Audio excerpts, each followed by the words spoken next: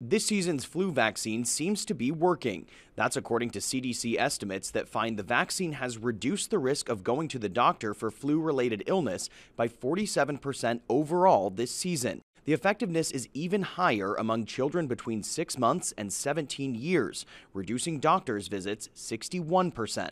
Numbers can change between now and the end of the season. The important thing is that the vaccine is providing some protection against the viruses that are circulating. The CDC says H1N1 is the predominant strain of the virus so far this season nationwide, although H3N2 is the predominant strain in the Southeast. And even though flu activity is lower than it was at this point last year, it is still responsible for somewhere between 155 and 186,000 hospitalizations and around 10,000 to 16,000 deaths. That puts it on track to be a season with a substantial number of deaths. It's likely to rise. We also see 28 pediatric deaths so far this season.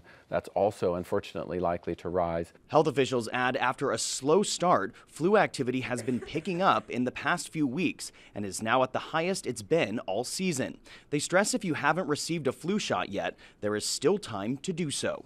Tom Hanson, CBS News, New York.